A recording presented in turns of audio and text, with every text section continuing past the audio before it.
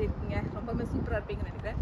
இன்றைக்கி வந்து நான் ரொம்ப எக்ஸைட்டிங்காக இருக்கேன். ஏன்னா வந்து நம்ம பொன்னியின் செல்வன் பாகம் 2 பார்க்க வந்திருக்கோம்.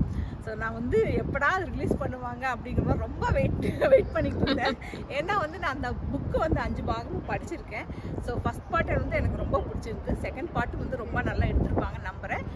ஆல்ரெடி வந்து நான் அந்த திரை விமர்சனங்கள்லாம் பார்த்துட்டேன். அதில் பார்த்துட்டு நிறைய பேர் அவங்களுடைய ஒப்பீனியனை சொல்கிறாங்க. பட் ஐம் ஷூர் வந்து நல்லா தான் எடுத்திருப்பாங்க. ஏன்னா வந்து நம்ம புக்கில் படித்த அந்த கதையை வந்து நம்ம அப்படியே எல்லாம் திரையில் கொண்டு வரதுங்கிறது ரொம்ப கஷ்டம். பட் ஆனால் அவர் ஃபஸ்ட் பார்ட்டே வந்து எனக்கு ரொம்ப பிடிச்சிருந்துச்சி. எவ்வளோ நல்லா அந்த படத்தை எடுக்க முடியுமோ அவ்வளோ நல்லா எடுத்து கொண்டு வந்திருப்பாங்க. So let's see. நம்ம செகண்ட் பார்ட் பார்க்கறதுக்கு நான் ரொம்ப எக்ஸைட்டிங்காக இருக்கேன். இன்றைக்கி வந்து தேட்டருக்கு தான் வந்திருக்கோம். ஸோ பார்க்கலாம். இங்கே வந்து நிறைய நம்ம தமிழ் ஆளுகளாக இருக்கிறாங்க. ஸோ அதனால் வந்து நான் அப்படியே உள்ளே போய் அவங்ககிட்ட அவங்களோட படம் பார்த்த ஒரு எக்ஸ்பீரியன்ஸ் என்னன்னு கேட்கலாம்.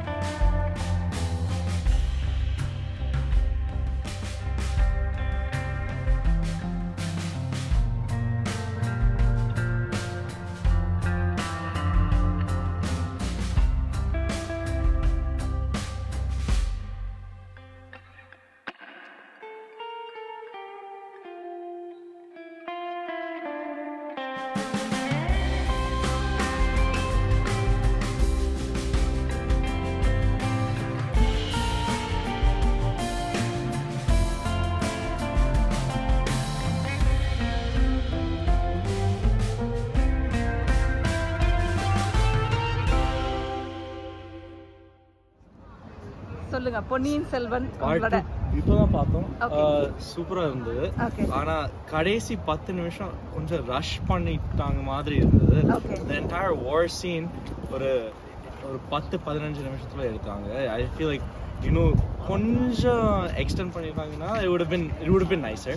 But the rest of the movie, to understand the history, இந்த டிசம்பர் தான் I went to தஞ்சாவூர் போயிட்டு அந்த பெரிய கோவில் எல்லாம் பார்த்து வந்தேன். So it was nice to see the history of like my people.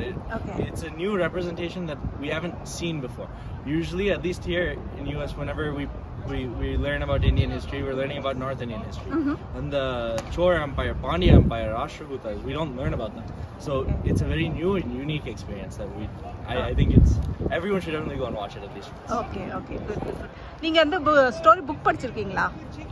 First book படிச்சேன், but I'm not fluent in reading Tamil, so I'm still reading. Okay. So still in first part-க்கும் second part-க்கும் நீங்க என்ன, how do you feel like first part பார்த்த உடனே when we walked out of the theater, there's நான் Tamil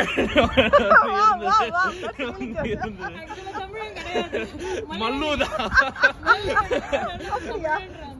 very good. அது இருந்தது. ஆனா இது பார்த்த உடனே அந்த ஃபீலிங்.